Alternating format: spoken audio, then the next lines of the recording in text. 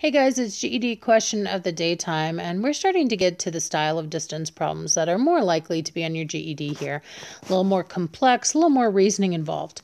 So let's take a look. It says, what is the distance between -7 and 4 on a number line? Now, I have way too many students here who give me foolish answers. The two answers I hear are usually 3.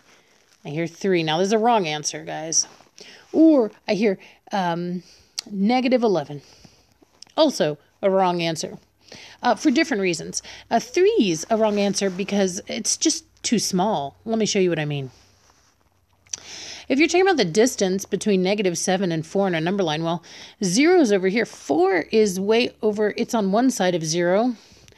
4 is 4 units to the right of 0. And then -7's way off to the left. 1, 2, 3, 4, 5, 6, 7, -7. These numbers are way further apart than 3 units. 3 units would just be like 1, 2, 3. Not even close. So something's going on wrong with the student who answers that one.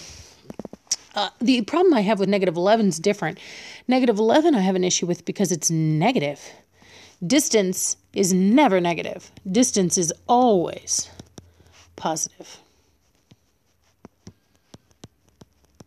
Always, always, always, always, always, always, always. I can't stress that enough.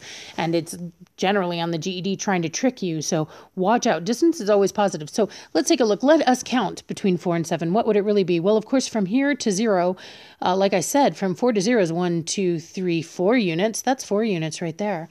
And then from 0 to -7 is 1, 2, 3, 4, 5, 6, 7 units. I have 4 units and 7 more units. I have a total of 11. 11, positive 11. Now, you might be saying, Kate, that doesn't make sense mathematically because you told me that for distance, I have to subtract. Why are you adding 4 and 7?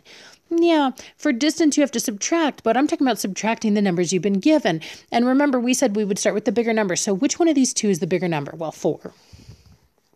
And from that, I want to subtract. Now, what am I supposed to subtract?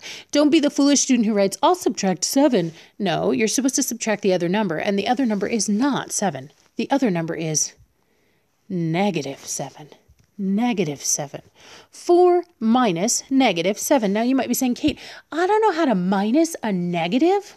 Well, if you haven't learned how to minus negatives yet, that's why this visualization is important. But I can tell you right now, subtracting a negative or taking away negativity is the same as adding.